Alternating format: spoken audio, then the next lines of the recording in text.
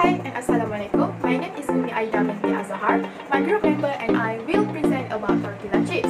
I would like to start this presentation with explain a little bit about the history of tortilla chips. Tortilla chips were invented in Los Angeles on 1940 by Rebecca Carranza and her husband. Tortilla chips come in yellow and triangle shapes, make it look more attractive than other snacks. Usually, for the original tortilla chips, people will serve it with the dipping sauce to make it tastier. However, it also comes in variety of flavors to give customers making choice according to their taste. Besides that, people usually enjoying these snacks during picnic, watching movies while completing assignments and as appetizers. These snacks are popular among young generation as it is tasty, easy to find and also affordable. Without further ado, we will see the factory activities, workflow, holding cars, product developments as well as the recommendations of tortilla chips. So now, I will continue with the factory activities. As what is shown in the video, in the minute of 0.39 shows that as a food supplier, we must be cautious about the ingredient used and how we maintain hygiene with the food we make for customers. As a result, wearing gloves during food production processing is widely suggested. Undoubtedly, making tortilla chips require a significant amount of time and must be finished on schedule. In a minute of 1.02, we can clearly see that the dough for the chips must be decreased and run through a series of circular blades that break the dough into smaller bits. However, the machine travels very quickly when processing the dough, causing the dough fragments to fall out. Despite that, in a minute of 1.30, the machine really works conveniently. The dough rolls out into a flat shape and the sheet passes underneath a cylindrical cutter, and there is where the famous triangular chips have been made. In this process, we can observe that such technology can save the time of making the chip. Even though the process of creating the chips is fairly congested and there is still some residue from the cutting of the dough for a minute of 1.5, they do not squander it. They even return the dough to the dough machine and utilize it in the tortilla making process. Besides that, in a minute of 2.18, they are very meticulous in creating the tortilla in order to provide the finest chips. They cannot have chips that are not the correct size, such as chips that are too fat or too thin. The chips must be measured again to ensure that they are not too thin or too thick after they have been formed into a triangle shape and have the desired shape and size. The rationale for this is to avoid overcooking the chips and instead have them well cooked and crumbly enough to sprinkle in a bag. Aside from that, what makes this tortilla chips production facility superior is that while waiting for the tortilla to cool, the inspector or food tester will analyze the chips to see if there are any burnt tortilla chips after they have been cooked. As you can see, in a minute of 3.50, surprisingly, they also supply a machine for mixing all of the flavor into the chips. This not only adds flavor to our meal, but it also speeds up the chip making process. To ensure that the flavor works well with the chips, they must coat the chips in oil again after cooking. This prevents the flavor from slipping off the chips. This means that the oil coating can adhere the flavor to the chips, preventing them from becoming tasteless because the flavor complements the chips. Lastly, in a minute of 5.08, before the tortilla is ready to be processed and placed in a bag, there is a small but important step in packaging the chips where the chips will be placed in the correct quantity of bag. So that's all from me. Now I will pass to the next presenter. So now I will continue this presentation by explaining the flowchart for the process of tortilla chips.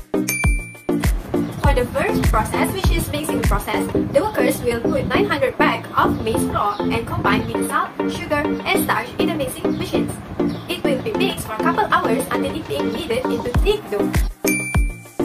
Next, in the molding process, the dough needs to be reduced through a single blade, which is breaking into smaller pieces, and after that, it will be divided into compartments. Next, the dough now roll out into enormous flat sheets, and this is where the triangle shape appears.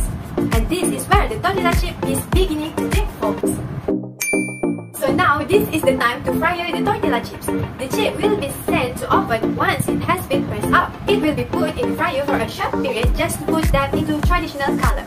After that, the chips allowed to be cooled down for 5 minutes. The last step in the frying process is the chips to be fried for just 1 minute in the bath of boiling at 175 degrees Celsius.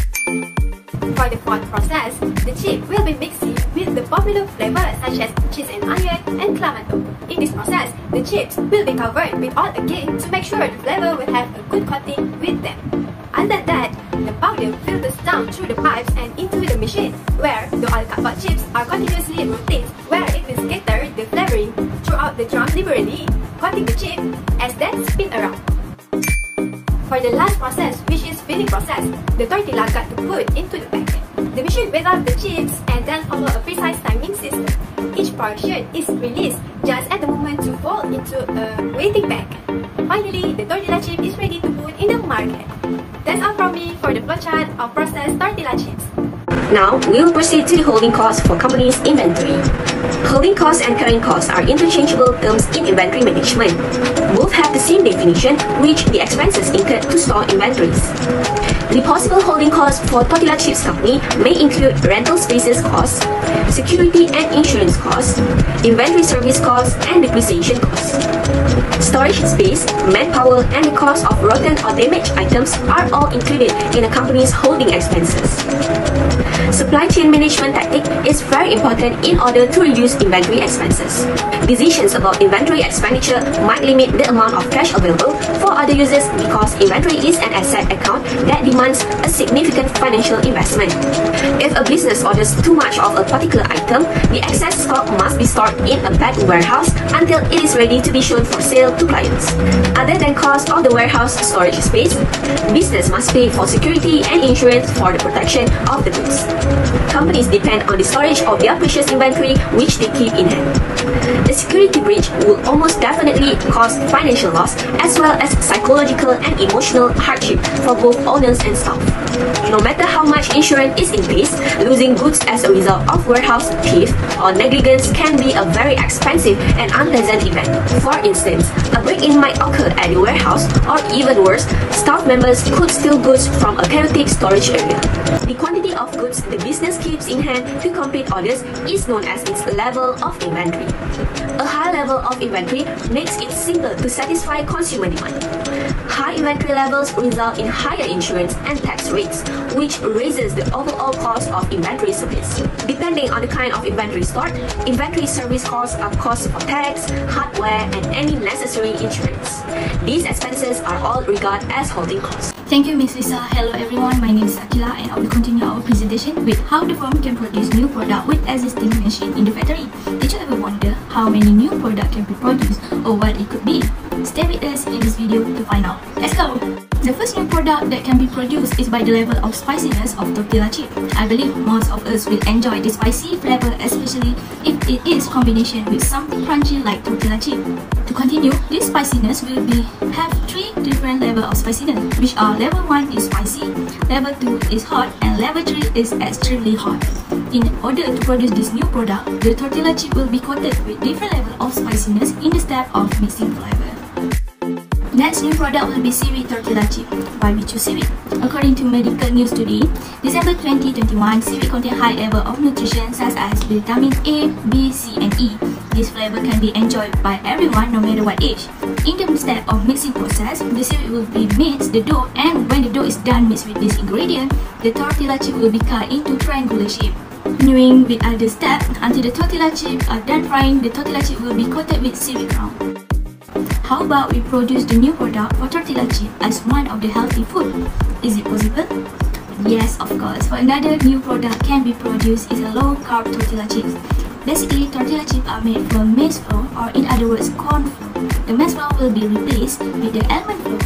For your information, almond flour is considered as one of the best flour for the weight loss because it has a low carbohydrate content. In order to make this product successful, the almond flour will be added in the mixing process with the other ingredient to make the healthy version of tortilla chip.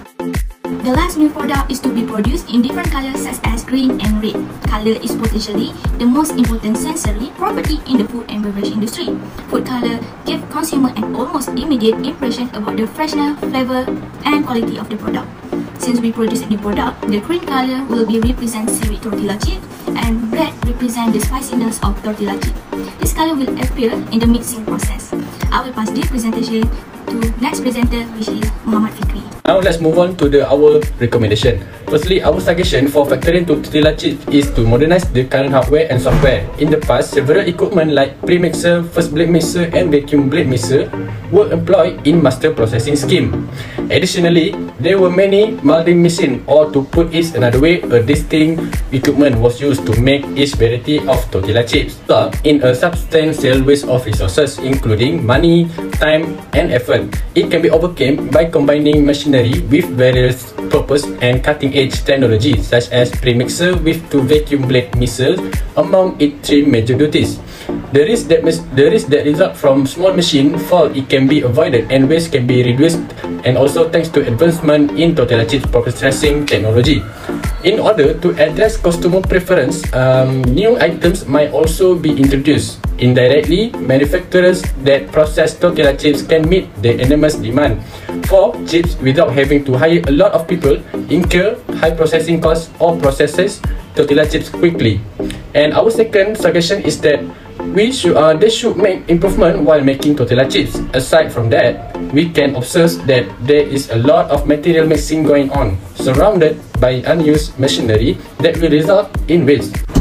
So that all Tortilla chip dough can be sold without any dough wastage, and we advise individuals who process Tortilla chips to always carefully inspect the items created.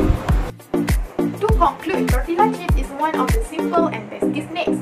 Plus, the added value which are easy to find and affordable make it become the main choice snacks of many people. Despite that, the process in making it must be advanced to increase the productivity, and it also must be upgraded time to time in order to make customers satisfied. Lastly, the holding cost must be consistently monitored to ensure that company will make more profits and avoiding losses. That's all from us. Thank you for watching.